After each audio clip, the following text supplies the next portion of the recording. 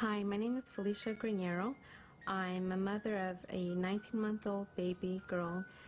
When we started off to start having a family, we were very eager. It was like our joy, like our dream come true that we finally decided to have a child.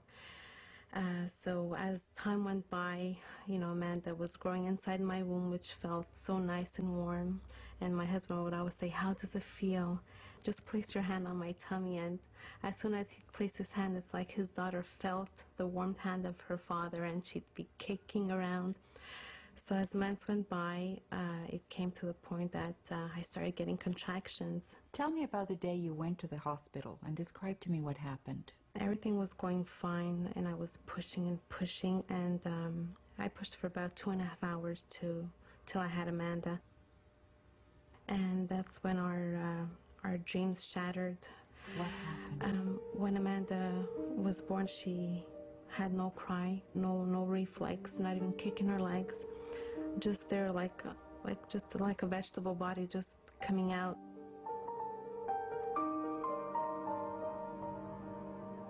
I was just like looking at her like, "What's wrong with my baby? Would someone please tell me what is going on?" But up until that time, everything had been normal. Yes, it had. You'd had a normal pregnancy? All the blood test resulted all normal. Amanda's heartbeat resulted normal. Everything was excellent. What did the doctors tell you? They didn't tell me anything. They took her right away to the intensive care unit upstairs. And things started getting worse. 90 minutes after her birth, my daughter started seizuring. And that was like a disaster for us, because we knew that when someone starts seizuring, there's something wrong with the brain. She slept for about a week, and they didn't know what was going on, if she would come out of it, or what would be the outcome. I'd be talking to her, singing to her, trying to see if she would respond to me as being her mom, of singing her those little songs when I used to sing to her when I was pregnant. And I remember singing to her. She actually smiled at me. There was a little smile, and that's the message that I got, that yes, she will make it. So it's like a miracle happened. The next day she did wake up and she was moving, just that unfortunately her reflexes weren't all there because she had brain damage. But that wasn't important for me, just the fact of her awakening from her nightmare. It was like a dream come true. So it took a few weeks before you actually got the verdict. Take me back to that day. What did the doctors tell you? I remember we sat in a meeting with the neurologist and the whole team, and they told us, "We don't know if your daughter will be able to walk, speak, move."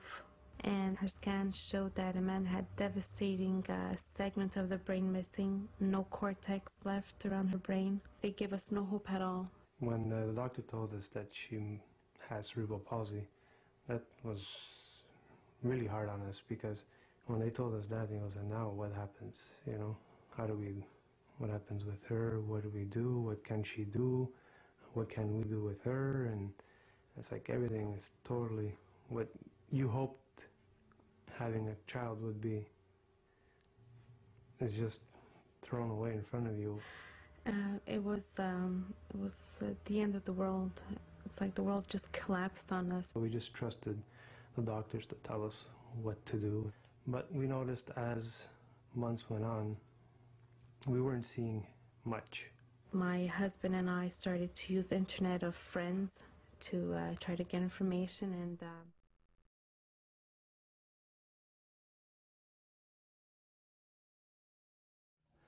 Well, I present myself. I am Dr. Amsalem Maurice, GP for 40 years. I've seen the patient Gallo Amanda since she's born.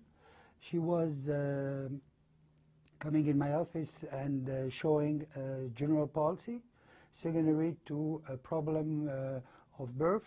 She has lacking oxygen, and she was complete paralyzed, like cannot moving her neck, her legs, no sound coming. I follow her for 10 years.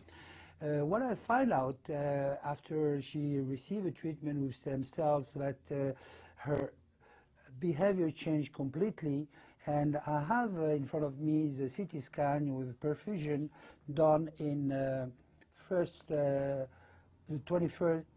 of January 2002, and the conclusion and impression is cerebral palsy with gradual improvement after stem cells.